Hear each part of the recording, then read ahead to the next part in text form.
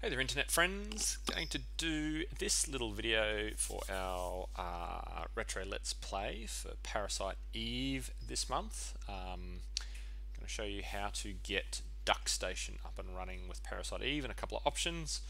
I will start with actually downloading the DuckStation emulator, which is my favorite PlayStation 1 emulator.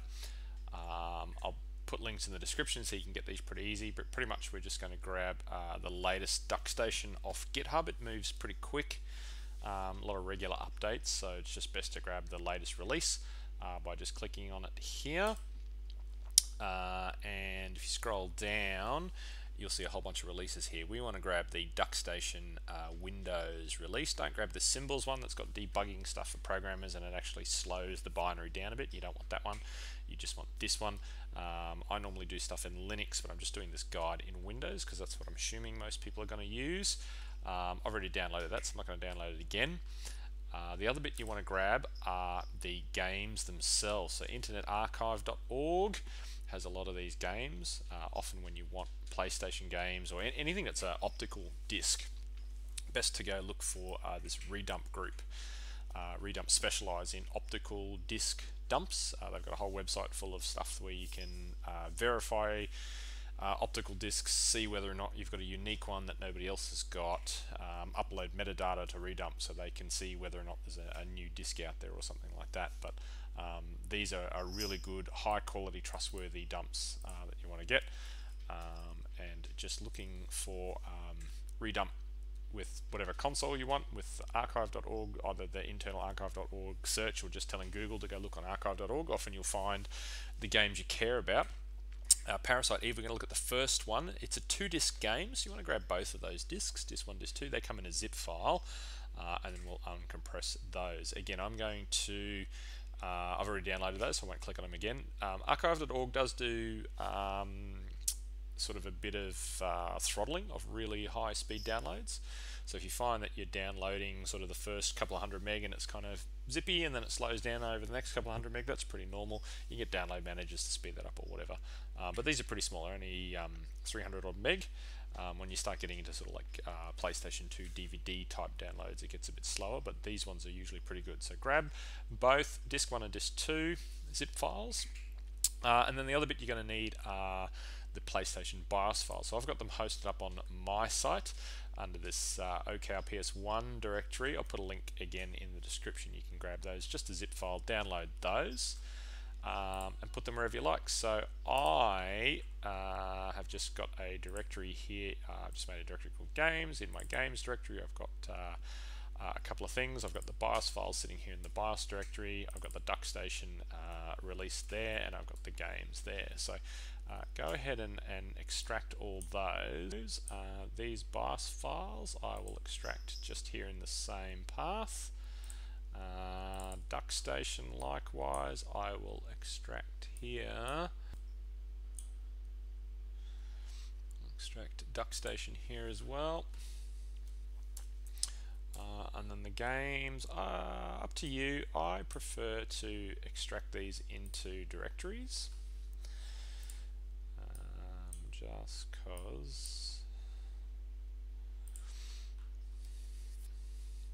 the search is a bit easier. Alright, so then in the DuckStation itself, there's 2 exes in DuckStation. There's a no GUI exe, which is like if you have a front end and you want the front end to take over and send commands to a command line kind of thing. And then there's this Qt. So Qt is a GUI framework, open source GUI framework, and that's what the DuckStation GUI is built in. So let's open that up. So straight into some options to make all this work. So the first thing I'm going to do is I'm going to point to the BIOS. So it wants to find them in this location here. I'm going to Games PS1 BIOS. Select that and tell it to refresh, and it's just going to find the right BIOS files for the different regions, and it's going to automatically detect the right BIOS to the right game based on the game region. So that's all nice and automatic. You can turn on fast boot here if you don't want to see the PlayStation logo at boot. I'm going to go down to game list. I'm going to add a game list in for this thing to scan. I'm going to tell it to scan from there, and it's going to say, hey, do you want to scan recursively? Yes, and you'll see the games pop up immediately up there. So that's pretty cool. It'll also give you a compatibility rating. Yeah, so that pulls that out of a database online to tell you how well that works with the emulator, which is pretty cool. What else can we do while we're here? Let's do the controller while we're here. Now I've got my USB game controller. So this, I've got an 8-bit do SM30 Pro, SF30 Pro, SF30 Pro. So it's essentially like looks like a Super Nintendo controller with a couple of analog sticks on it. And if I go in there, you'll see, so left analog stick does that, right analog stick does that, face buttons, start and select do that, the D-pad moves the hat input, and then if I click the L and R sticks, they're inputs as well. So that all kind of works, which is nice. I've got this set obviously in Xbox 360 mode, which is kind of the best for Windows I've found. I don't think Linux doesn't really matter if you happen to use Linux. There's a direct input mode that works just as well as the Xbox mode, I think, for Linux. And the thing's got a Mac OS mode as well, which I haven't tested.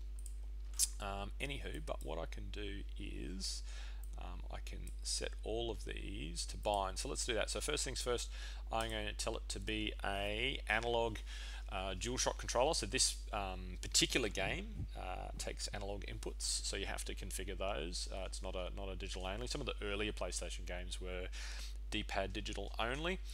Some of the later ones were analog. This one's definitely analog. Hit rebind all to make life easier. So up, down, left, right, select start, triangle, cross, circle, square, L1, L2, R1, R2, L3, R3. Analog, I'm just going to hit space on my keyboard because I don't care about that.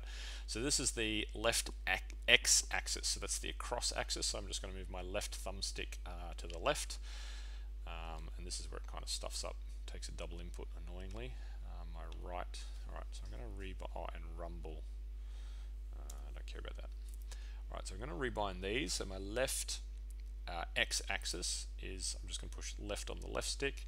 My left Y axis, I'm going to push up on my left stick, so those axes are correct. And likewise for my right X axis, I'm just going to put either left or right on my right stick, and my right Y axis either up or down on my right analog stick. So that's all good, that's sorted. And I'm going to leave everything else default. So my display settings, I'm going to leave all these default. We'll play with these a little bit later. It's going to pick Direct 3D by default, and we'll see some other options a little bit later. Internal resolution 1x. Again, we'll leave all this default so we can see what happens when we fiddle with that at a later date. Alrighty, so hopefully I can just...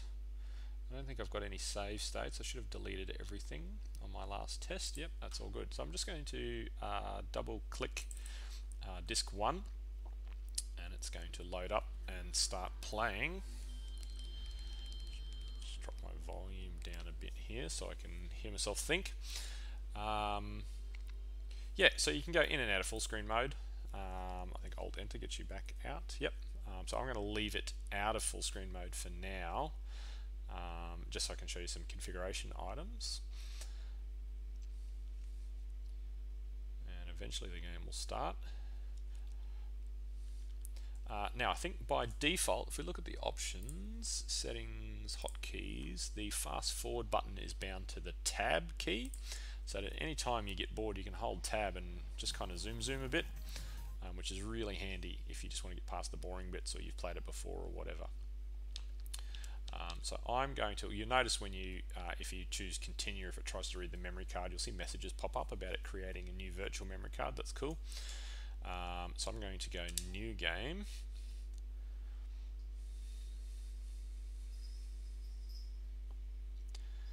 Now we're reading the CD-ROM at native PlayStation CD-ROM speeds, and we can change that a bit later. There's an enhancement option we can do to make that a lot faster, so your load times are a fraction. And again, all these unskippable cutscenes, we can just hold tab to zoom through those. You can watch them, I will not for this particular thing. This little bit of intro here, we want to name the character. So we're just in regular PlayStation graphics mode here, and we'll fix that in a sec. just going to choose the default name and zoom through all this. Alright, so we have a little bit of a chat to this guy, and then we have to go inside. So default graphics here, we'll fiddle with these in a sec once we get inside, I think, because we zoom in a bit and it might be a good spot to check it. So here we go. We can see it's pretty blocky. We can also see the classic PlayStation, not so much here because we're zoomed out a bit, but the classic PlayStation like texture wobble on the characters. See a little bit there as she runs back and forth. We'll probably see it when we up-res it a bit. So let's do that. Let's get into some settings. We can either pause it or not, whatever.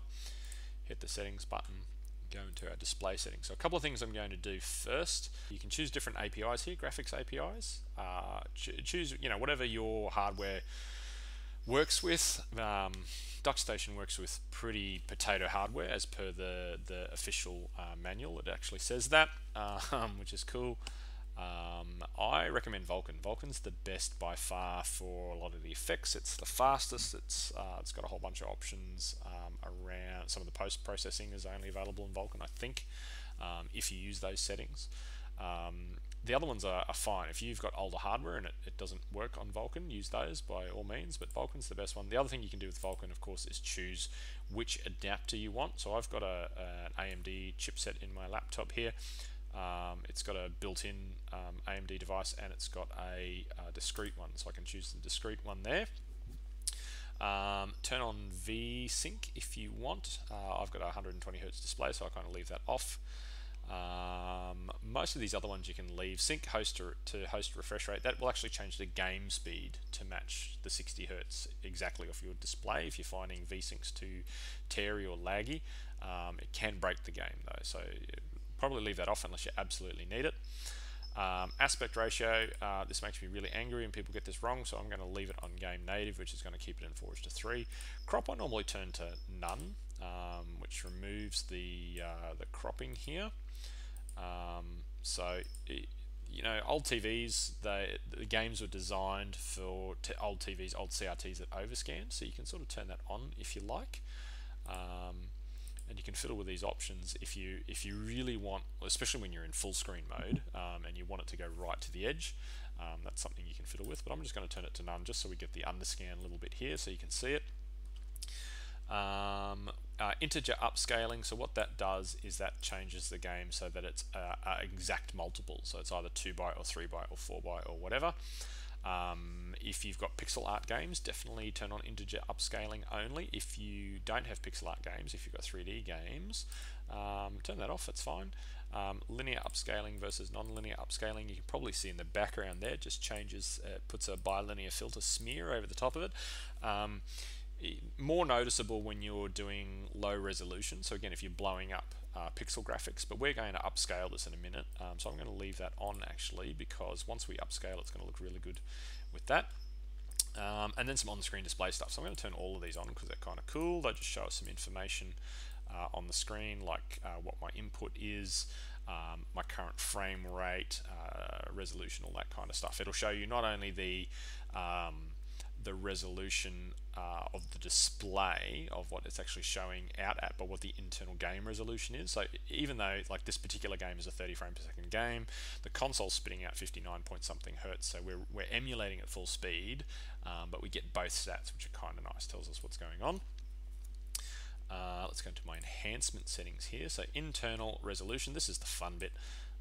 I'm going to push mine, now I've got a 1080p display, but I'm going to push it past that.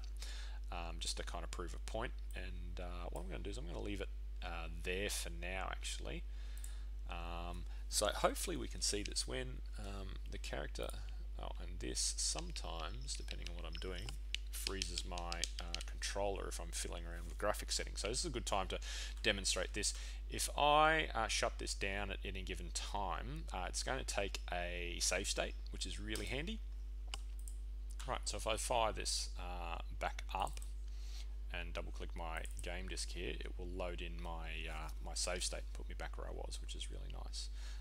Sometimes it puts me back in digital mode instead of analog mode. I just have to tap the space bar to reset that, or I can probably set that in my controller settings. In fact, If I go down here and say force analog on reset, that's probably a better option. Okay, so I'm in game. Now hopefully we can see it. If this character runs back and forth, I don't know if you can see it. If I go into full screen mode, maybe it'll do a better job of demonstrating it, but maybe you can see that texture wobble there. You see a little bit in the hair and a little bit in the shoulders. But if I go back into my enhancement settings, I can turn on geometry correction. So the PlayStation 1 did not have, or did have a sort of geometry correction engine, but it was really poor.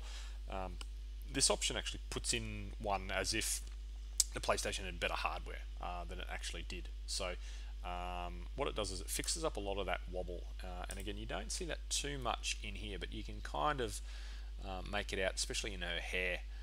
That's probably the worst bit, but the rest of it looks a hell of a lot smoother at that point. If I pause the game, no, bring up my menu, this is the other bit too. So we've got nice chunky text here. So what we've done is we've upped our resolution, our internal resolution, but all the pixel stuff is still kind of chunky and pixely. So you've got a couple of options here if you want to fiddle with those. Go into the texture filtering. First thing I do too is I turn on true color rendering. So the PlayStation by default used slightly lower color depth rendering and used a dithering pattern if it wanted to do transparency. You can turn on true color there, and you'll notice that applies straight away. You probably see a little flicker there, it applies straight away, and that will get rid of the dithering if you don't like it. Again, whatever you want. If you prefer it, leave it on. And then the texture filtering, so again, mostly around the text and the 2D elements, but everything really, all the backgrounds in this game are 2D, so it'll affect all of those too. We can change all these. So bilinear is just kind of your normal blur filter. This I don't know, JINC or JINC or whatever, it tries to do a little bit of a smarter interpolation. So it just compiles the shaders to draw those, and you can see what's going on here in the text. This really depends, right, on the game. Like some games look great with this, some games look garbage. It really depends on what's going on, if there's a lot of 2D elements or not. And then there's XBR. So again, we'll just compile those shaders to make sure that's working. This one's a little bit more intensive. There we go. So yeah, really smooths out stuff. Images can look okay-ish, I guess. Text can sometimes look a bit weird. Really up to you. I think I just kind of like bilinear most of the time, or none, nearest neighbor. Really up to you. We might play with a little bit later on. Alright, let's check it out.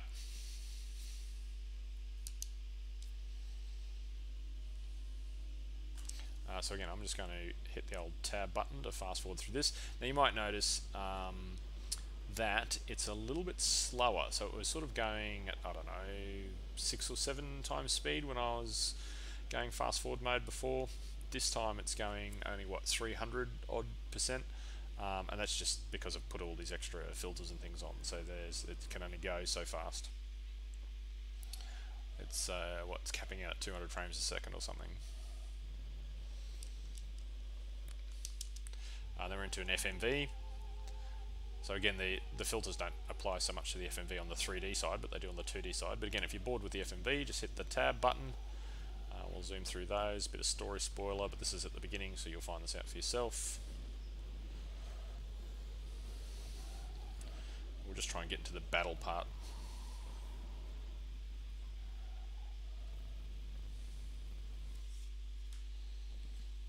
Alright. So, get through this, push our date aside, off we go. I don't know if there's a run button on this, I haven't figured that bit out yet, but right now she's the world's slowest runner. Up we go. Alright, so, that's the other thing. Let's pause this. If I go into settings, I can look at enhancement settings. Yes. No.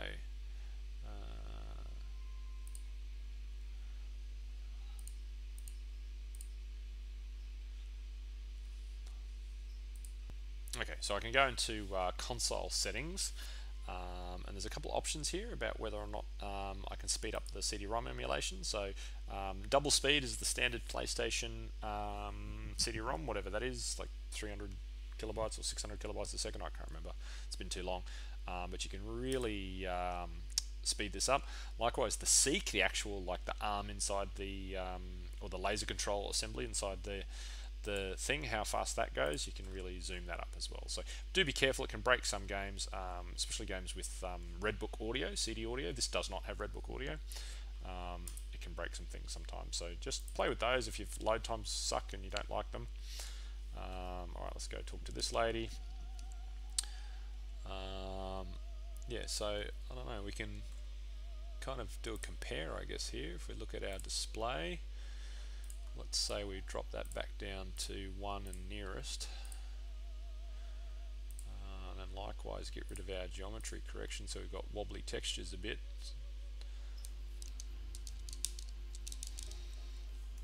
Alright, let's zoom through the boring bits. Alright, so this lady's going to shoot at us in a sec. We'll try and dodge it, and then we'll attack her. Cool.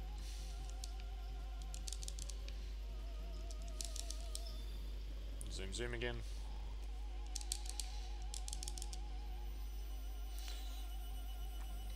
Alright, so let's go back in here, change our settings once more. Let's go 1440 by linear with geometry correction. And compare and contrast, looks pretty good. Nice and clear. So again, really up to you.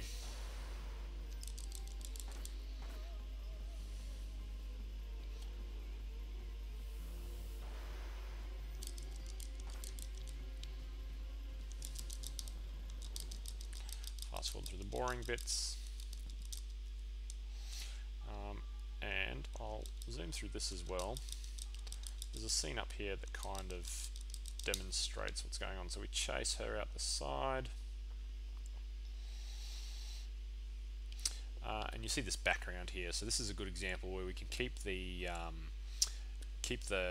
actual 3D resolution pretty high. But if we go to our texture filtering, we can see here. So that's all this stuff is 2D elements. So it's not going to be affected by the 3D resolution. If we change that 3D resolution back to native, we can see our sprite, our 3D character at the front here is pretty awful looking. This kind of remains the same. Likewise, if we shoot that all the way back up, you know, maybe a bit of clarity gain, but just because we're in nearest neighbor mode, it's all kind of chunky. But yeah, heaps of options here on how we can make it look different. Totally up to you how you want to look at this kind of stuff. And then yeah, the edge blending or no edge blending is where there's a strong mix of 2D and 3D elements. I find things like Castlevania Symphony of the Night, where you've got it's mostly 2D with some 3D. That tends to look a bit better sometimes with these options, not really. Actually, no, not really. But whatever. Anyway, your choice as to how you want to do that. So that's about it. Hopefully that gets you playing the game. Oh, the only other thing is it's a multi-disc game, obviously. So at some point it's going to ask you to change discs. There'll be a section in the game where you have an opportunity to save and change disc. Just simply click the change disc button, simple as that. It'll ask you what you want to do.